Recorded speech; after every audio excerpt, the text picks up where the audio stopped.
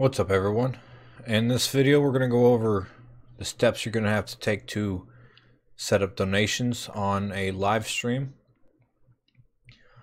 I recommend using STREAMLABS.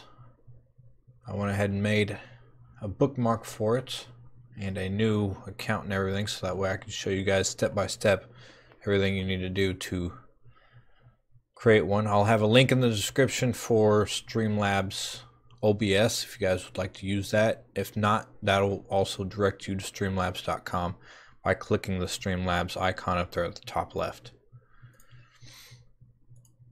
Now the first thing you want to do is subscribe, hit that bell icon, turn on notifications, and leave a like if you could. But with the website, the first thing you want to do is you want to log in. If you're using Google Chrome, you can log in through YouTube or Twitch, whichever one you're using. This here is the beta for Streamlabs OBS.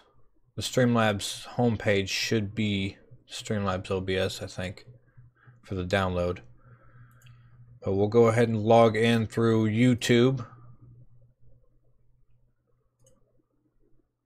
And then select your main account that you're going to use and allow everything. Alright, now under this, the dashboard will show the donations here. Also under my donations, it'll show all the donations that you've gotten. This link right here is what you want to copy. You want to copy this link and paste that on your Twitch dashboard, or if you're using Nightbot or some kind of chat bot, post that link in the chat bot.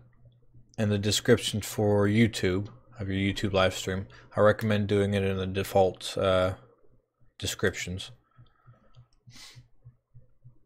You can also view your members if you can have members on YouTube. You can allow shared access. It's a little more complicated to do that. API settings, not sure.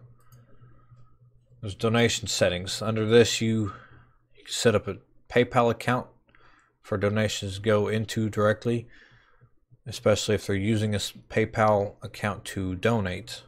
I highly recommend setting up a PayPal.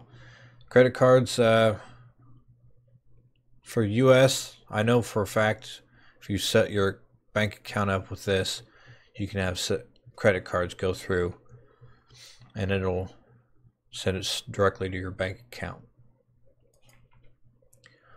Under your account settings, you can link whichever account you're in. If you logged in through YouTube, it'll automatically be linked. I've also got a Twitch, Mixer, and Facebook that I've got merged into this account also.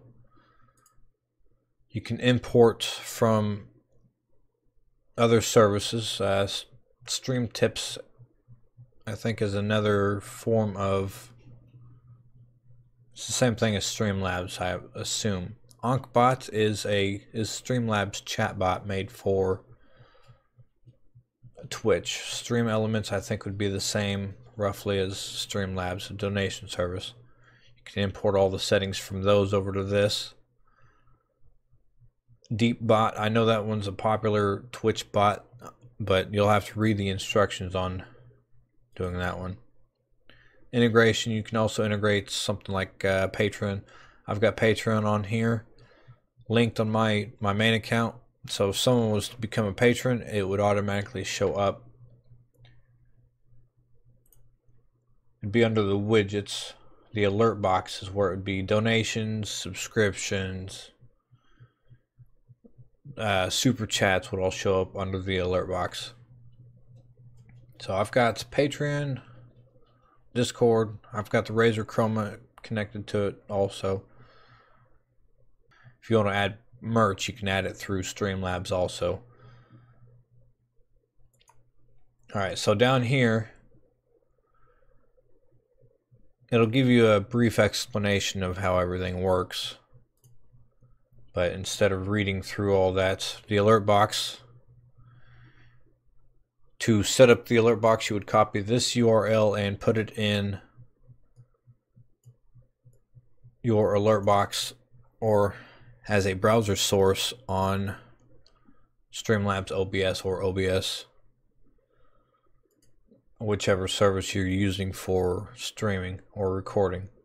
Goals over here, you can add a donation goal. This is a sample. We've got donation goal, subscriber goal, member goal. You can add a stream boss, which I'll have a link up in the top right corner of this video directing you to how to set up Streamlabs OBS. It'll be in-depth, pretty in-depth, on how to set that up. It'll show you how to do all this stuff here also. The Streamlabs part won't be quite as in-depth, but once I have that done, I will put an icon up top right corner for you guys to get to that. It'll go over your goals, your alert box, stream boss, event list, the jar, Streamlabs, stream labels. I mean, actually, that stream labels would essentially be the same thing as your event list, but that's something you get to see, like subscribers.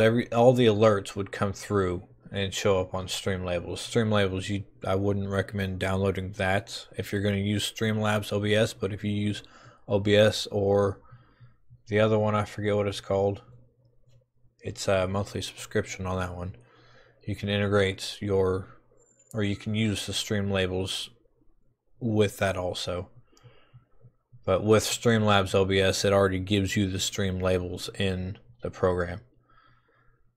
Let's see, donation ticker, I'm not quite sure what that is. I think that, yeah, that shows the previous donations. It scrolls across your screen. You can set that up, how many donations you have, how fast it moves, the font size, font weight, colors, chat box. If you wanted chat showing up on video, you can add a chat box, which if you're using Restream, I used to use Restream, I had a chat box up so that way if someone on YouTube was trying to chat with someone on Twitch, they can do that. Show your viewer count, spin wheel, credits if you want credits to go across your screen at the end of a stream. That's useful if you get a lot of donations and subscriptions per stream. And that is pretty much it. Again, if you guys are new, subscribe, hit that bell icon to turn on notifications, and leave a like if you could. Thank you everybody for watching, and I'll see you guys later.